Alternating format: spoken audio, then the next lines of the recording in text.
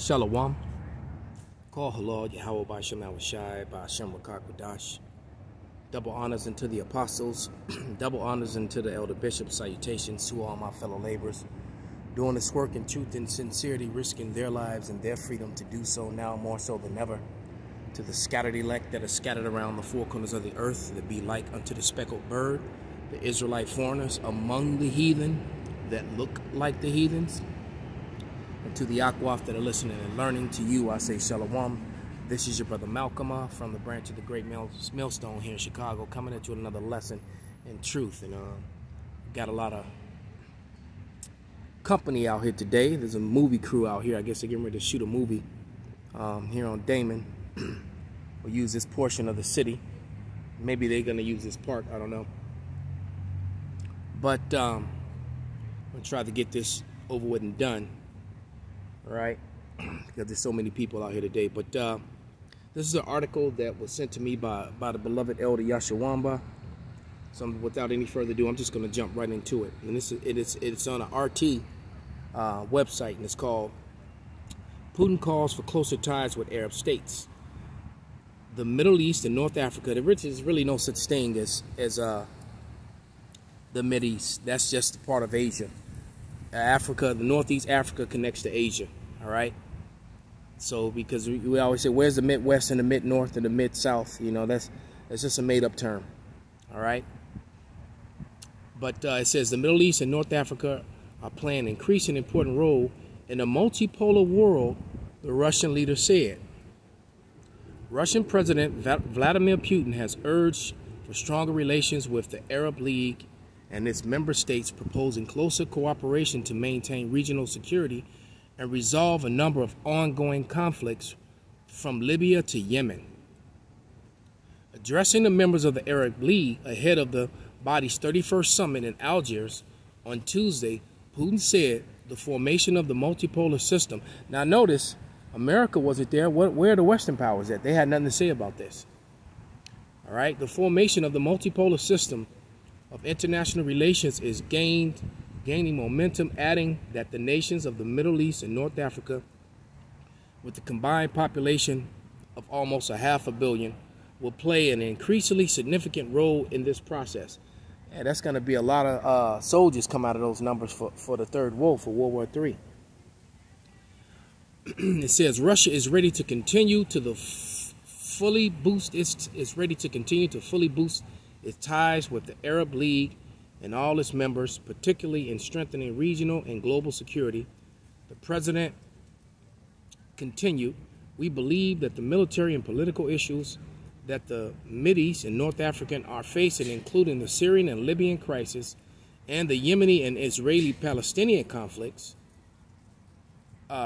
should be resolved based on the universally recognized international laws with full respect for the sovereignty and territorial integrity of states." So what that means is that the territorial integrity of these states have not been respected, and international law is not being enforced. That's why all these atrocities keep happening to the Palestinians at the hand of the Israelis. And all the Israelis can say is they're the ones firing the weapons that are doing the damage, you know, can say that Israel has the right to defend itself, you know, and that will be the thing to justify, you know, the mowing down of women and children, all right? And that's just fact. Matter of fact, let's go to the scriptures now. Let's go to Habakkuk 1 and 4.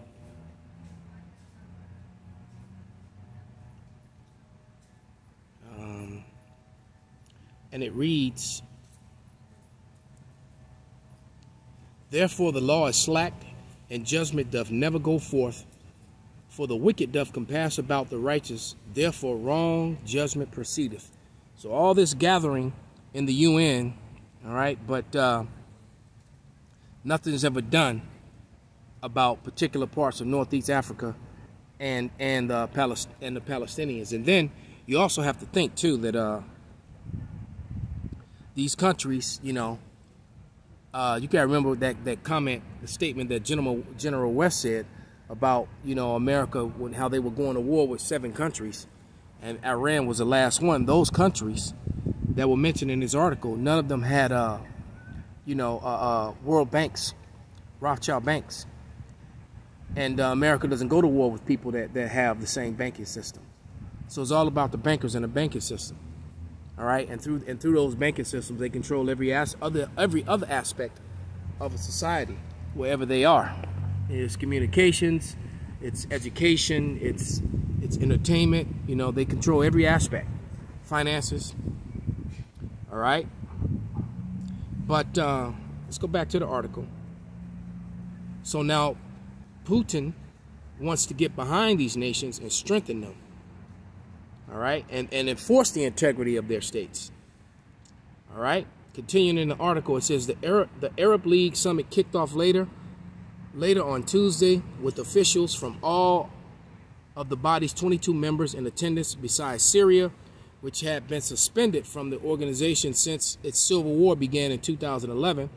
Though there were some discussion about allowing Damascus to attend the events in Algiers, Syria's own foreign minister repeatedly suggested the issue be resolved later for the sake of Arab unity, given challenges posed by the current regional international conditions, according to Algerian Foreign Minister Ratain Lamara. So basically, these Ishmaelites, these Arabs, so Arab basically means mixed, a mongrel, because there is a mixture of Elam and Ishmael together in a lot of these Arab places. But nevertheless, they realize that they have a common enemy and that they need unity in order for their people to, to better themselves. So basically what they're saying in a nutshell is we need to disconnect from the West so that we could prosper and possibly even fight the West, because that's what it's going to come down to, because that's what the prophecies say. All right.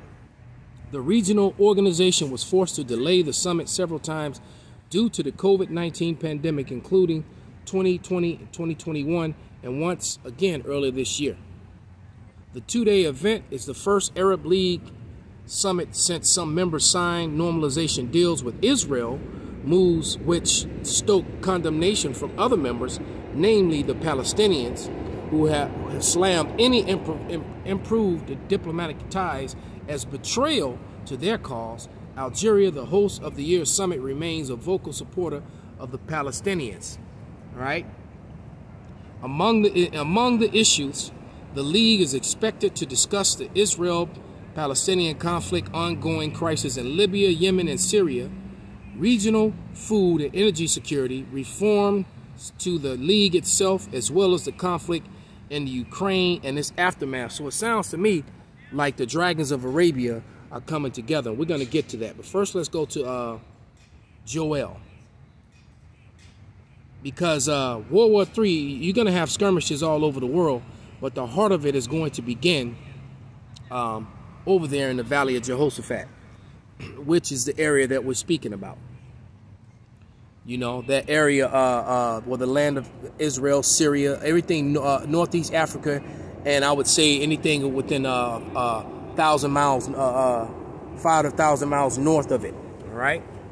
But this is the Joel, the 3rd chapter, and I'm gonna read verses 1 through 3, and it reads, "For behold, in those days and in that time, when I shall bring again the captivity of Judah and Jerusalem, I will also gather all nations." So he's going to end the captivity of the northern and southern kingdom. All right. "I will also gather all nations and bring them down into the Valley of Jehoshaphat, and will plead with them for my people, for my heritage, Israel, whom they have scattered among the nations and parted my land." So the number one thing about the controversy of Zion is that the land is parted. All right. And the Israelites aren't there. They're still scattered among the heathen. All right.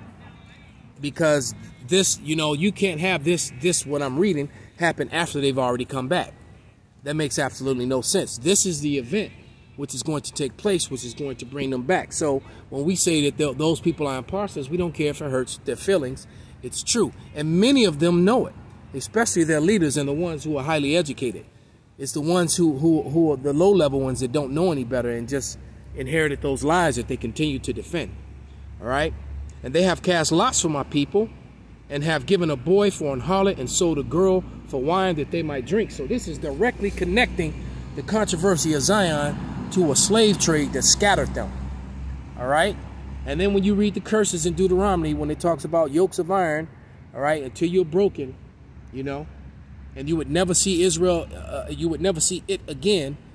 You know, when you read from 15 to 68, you'll find that, you know, the 1948ers do not fit any of those prophecies. As much as they would like to, you can't deflect with the Holocaust. That's one horrific event, which actually there's evidence that you know, that make it questionable. I'm not going to say it didn't happen or anything like that. I wasn't there, but looking at it from an outside point of view, all I can tell you is that, you know, you got all these museums and all this other place, but then you have a mountain of evidence that contend with it, and that evidence is never allowed to go forth. So until the two things are measured together in front of me, you know, I'm just going to stay neutral on it. All right, let's put it that way. And that still does not, that one event still doesn't, you know, make them fit the curses that are in Deuteronomy, you know, the 28th chapter. That was a period of time. Okay.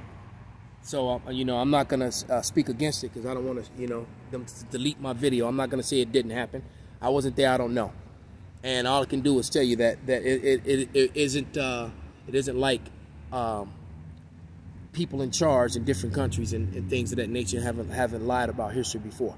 So there's a lot of American history that has been fabricated. Okay. So I'm going to just leave that at that. So let's go to verse 9. And 15, this is Joel, the 3rd chapter, verses 9 through 15, and it reads, "Proclaim thee this among the Gentiles, prepare war. Wake up the mighty men. Let all the men of war draw near. Let them come out. Beat your plowshares into swords and your pruning hooks into spears.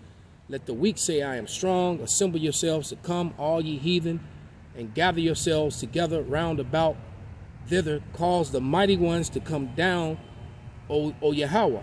Let the heathen be awakened and come up to the valley of Jehoshaphat, for there I will sit to judge all the heathen round about." All right. "Put in the sickle, for the harvest is ripe. Come, get you down, for the press is full. The vats overflow, for the wickedness is great. Multitudes, multitudes, the valley of decision, for the day of the Lord is near in the valley of decision."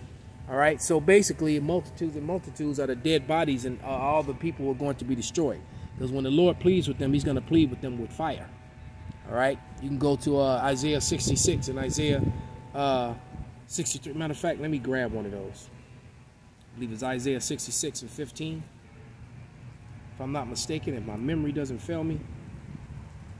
Yep, the water Yahweh by Shemal Shah. This is Isaiah 66 and 15, and it reads, "For behold, Yahweh will come with fire, and with his chariots like a whirlwind, to render his anger with fury, and his rebuke with flames of fire." So that's how he's going to plead with them when he comes. All right. Now let's go to 2nd Ezra 16th chapter.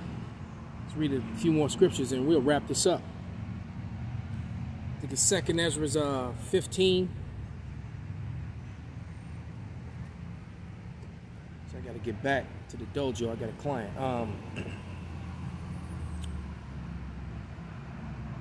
Slovakia.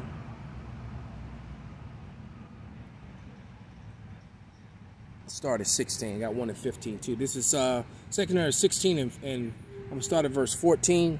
Read through like 22, and it reads, "Behold, the plagues are sent, and shall not return again until they come upon earth. The fire is kindled, and shall not be put out till it consume the foundation of the earth." So this war is just going to continue to grow and escalate, and the plagues and everything else. All right, "Like as an arrow which is shot of the mighty archer returneth not backward, even so the plagues that shall be sent upon earth shall not return again."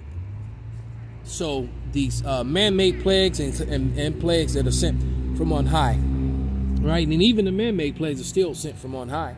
There's no such thing as free will. All right, the Lord is putting it in their mind to do that.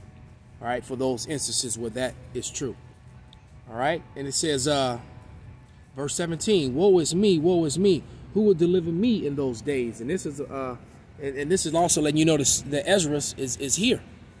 You know, Ezra is among the Akim, among the brotherhood, because he saw himself there when these days happened.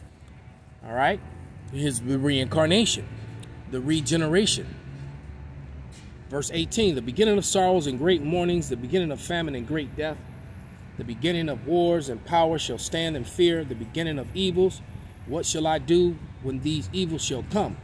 All right, so with this diesel thing and the food shortages, the MOTB on the table, and the World War III, and now the demonizing of the Israelites, trying to group us along with you know, with the Southern Poverty Center, trying to group us with Aryan racists, KKK. You think Senator Laura Bass already embarrassed the FBI, you know, when she asked for the evidence of the Hebrew Israelites being extremists in any other way, you know, and what violence and crimes they had committed, and there none, zero. All right, these organizations, these white organizations that are mentioned in that organizations have bodies on top of bodies. Hell, even the Black Panthers didn't have bodies on top of bodies. Okay, they were the victims of terror. They never committed a terror act. You know, they were labeled as that, but you know, what act did they actually commit? Okay, and we're not down with them. We don't. You know, they're not about this Bible or our heritage. So that, you know, that false laboring, that's gonna, you know, but that's just making them fit the scriptures of being false accusers. All right, let's continue. As it says, behold, the victuals shall be sold cheap upon the earth, that they shall think themselves to be in good cause. Even then shall evils grow upon the earth, sword and famine and great confusion. And that's exactly where we are and what's happening. Verse 22, for many of them that dwell upon earth shall perish of famine, and others that escape of hunger shall the sword destroy. And famine and the destruction of the sword is coming to America quick, fast, and in a hurry. All right? If you think not, you're fooling yourself. This is 2 Ezra 15 and 27. You know, it's referring to those Arab group getting together, and Putin, Russia. Basically, that means that all those Arab nations are now joining the BRICS. All right, think about it. Okay. But this is 2 Ezra 15. I'm gonna start at verse 27, and it reads: for now the plague come upon the whole earth, and ye shall remain in them. For God shall not deliver you, because you have sinned against him, that being the 2/3. Behold, a horrible vision and an appearance thereof from the east, where the nations of the dragon of Arabia shall come out with many chariots, and the multitude of them shall be carried as a wind upon the earth, that all that which hear them may fear and tremble. Also the Carmenians, all right, that's talking about the Iranians, raging in wrath, shall go forth as the wild boars of the wood, and the great power shall they come and join the battle with them, and they shall waste a portion of the land of Assyria, because that's where it's going to go down at. That's going to be the main place. There's also a scripture that says that Ishmael, you know, is like a wild dog, and he shall remember his nature. So these Ishmaelites, these Elamites, these Arabs, about to join on to Russia, China, and the BRICS countries, and they're going to declare war against the falling apart, fractured NATO. So with that, I'm going to give all praises, all honor, and glory unto Yahweh, by Hashem Yahweh Shai, by Hashem Rakakwadash, Wa Abba Babal, Kwam Yasharala, Shalom.